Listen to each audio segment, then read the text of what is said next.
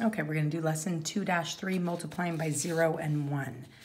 Okay, so when we multiply by 1, we call it the identity property of multiplication because the number, the factor that you're multiplying by 1 gets to stay the same, keep its identity. Okay, so here we have, there's one muffin on each napkin. These are all napkins, they each have a muffin.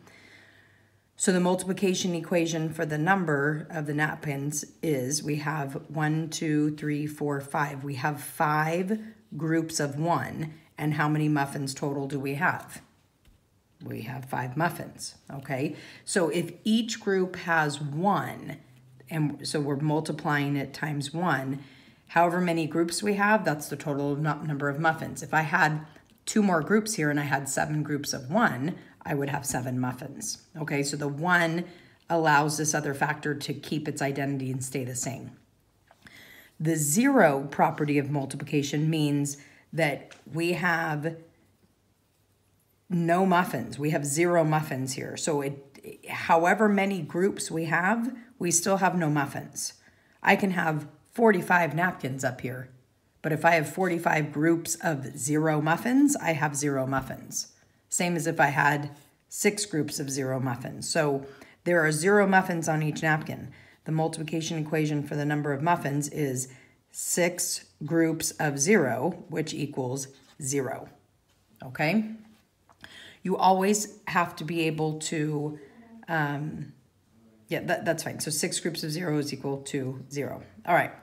So what does this picture show? Okay. We have 1, 2, 3, 4, 5, 6, 7. We have 7 groups of what? How many are in each group? It should be 1. We have 7 groups of 1. So how many dots total do we have? 7. Okay, so that's the identity property of multiplication when you multiply times 1. What does this picture show? We have 1, 2, 3, 4, 5. 5 groups of what? How many are in each group? 0.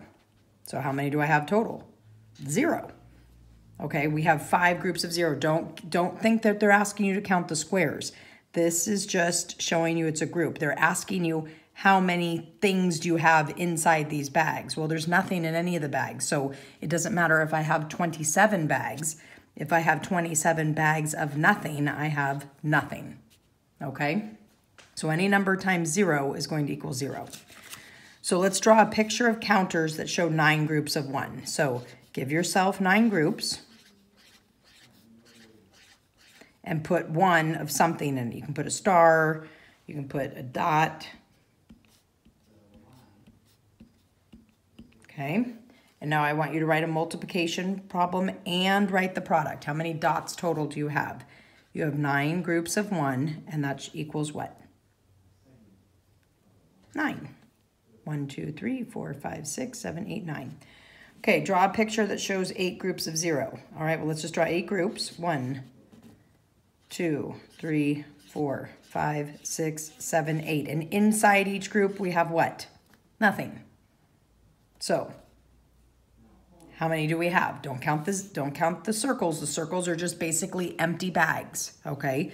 So, we have an empty bag of nothing, nothing, nothing, nothing, nothing, nothing, nothing. We have 8 groups of nothing, and that equals a grand total of nothing.